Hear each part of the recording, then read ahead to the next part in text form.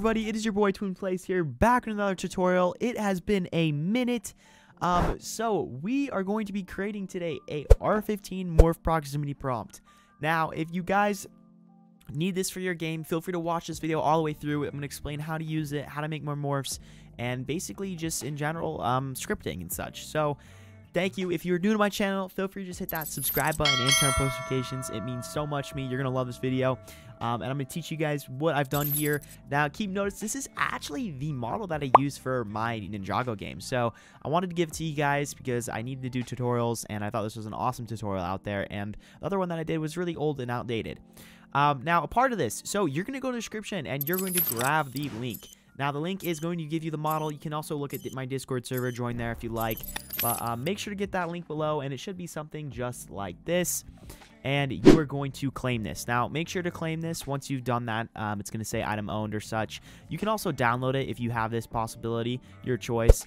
But basically, once you claim it, it is going to be in your toolbox in Studio. So go into Studio, go to the home page, go to your toolbox. Now, sorry, my camera's kind of in the way, but you're going to go right here, and it should just be this top one. So I'm going to click it, and you're going to click OK, and we're going to get this right here. So I've done a few things. So what you're going to do is you're going to ungroup this in server storage, and then you are going to ungroup this in workspace. You can do Control U, or you can right click it and do ungroup. So basically how this works is when you play the game, then you walk up to it, it's going to ask you, put on this morph or not. And if the person does the proximity prompt, then it's going to put that morph on for them. So as you can tell, it says where, do it, and there we go. We got it.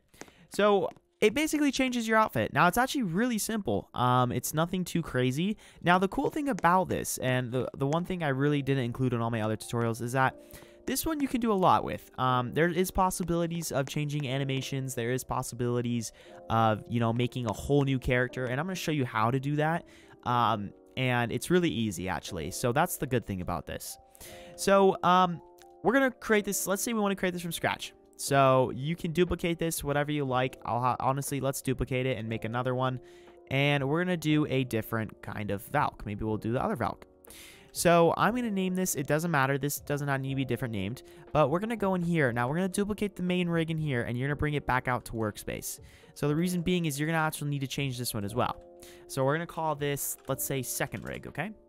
Sorry, I didn't do that right. Second rig. And we are going to start changing some things. And let me just go second stand. So sign. This is the sign up here. You can get rid of this if you'd like. It's up to you.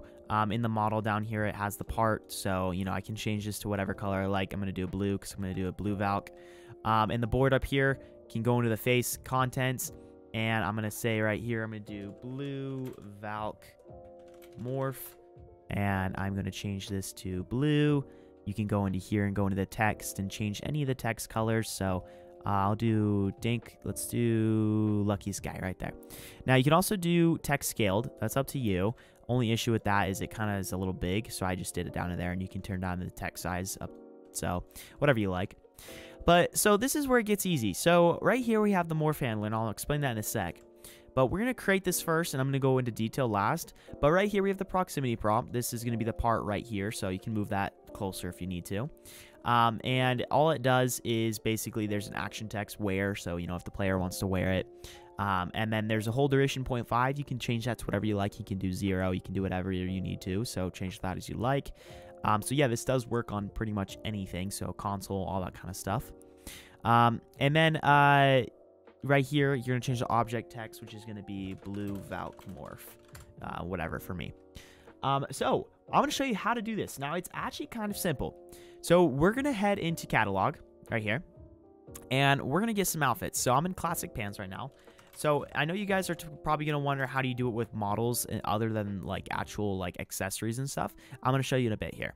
So we're going to find blue Valk pants. I mean, that doesn't need to be that big of a deal, but let's just get pastel blue. Okay. Whatever, gang pants. And we're gonna go to shirts, and we're gonna go to Valkyrie shirt, blue. Perfect, blue white collar. That's gonna be good with that. Now we're gonna go to items, and we are going to find the blue. Let's go Valkyrie. Should be in here somewhere. Oh, that's weird. They got like all this. I don't like about UGC. There should be some filter to like separate it. So what we're going to do, we're going to copy some things. So let's copy this ID right here. This is for the shirt. And I'm going to go inside the rig. Now, what you want to do, sometimes I like to just do it side by side, and you can change that one if you like. But it's actually easier if you just do it one morph and then duplicate onto the other morph. So I'll show you what I mean. So I'm going to change the pants. Now it's just that 9 number, remember? And then now we have this Valkyrie helm. So you can just delete it. And once you delete it, what you do, now this is a different way of doing this. If you don't have this download thing, it's going to be a little harder. You may need to do a console command, and I mean this by going into run a command. I actually should have it, no? Okay, I don't have it in here.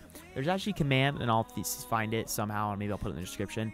And it's how you import assets into Workspace without having this, but I'm pretty sure it's because I have the extension BT Roblox, so make sure to get that if I were you. But you can just download it, and it's going to give you the Roblox file. And once that happens, and the reason I'm doing this, guys, is because what happens is it's uneven, it's not sized right, it looks horrible when you just do it yourself. So this is automatically made. So this is the main asset. You literally grab this and drag it into the rig. So I'm just going to drag it right there. And it's automatically sized. That's how big it is in game in general. It fits perfectly, even though it doesn't look like it. That's how it normally fits on a person's head. And then now we have this rig. Now, you got to be careful because I'm going to show you what I mean. So we're going to copy the pants and shirt, and you're going to get these kind of issues. So look, let's say this. Let's say I do Control-C, and I Control-V it into here. Well, that worked. Okay, well, sometimes what happens is it will just straight up unsize and be so bad. So that's how you do that. So now I'm going to put this rig into here, and it should work just perfectly fine. I'm not really going to test it because I know it will. So let's say you wanted to do a block or something else. Like you literally just don't want to like do a Roblox character. There is a few more tutorials online. I recommend taking a look at those. But let's say you want to add something specifically different. So like you want to add a part. You can literally just do this by making sure Can Collide's off, Anchored's off. And now the one thing you do want to recognize though is in these morphs right here, everything's anchored, like for the stands. In the main rigs though, the reason why you want to duplicate different ones is that these ones aren't anchored because they're like what your player is actually going to be using as a character. But so let's say you want to do the part like I was trying to say, make sure that's unanchored. You're literally just going to put it in here. And then all you're going to do, if you do have the Moon Animator plugin, it's really easy, you guys. You just go to parts, and you just control that, let's say, humanoid root part. That's where the thing is, and you just join in place, and it's good. You can literally use this as a morph. It's so simple. So let's move into the morph handler script. Now, I want to explain two things. There is another version for people who have overheads in their game. Because what happens is if you have an overhead in your game, like an overhead thing, and you want to do the morphs, it's not going to go onto the morph. So let's say you have an overhead.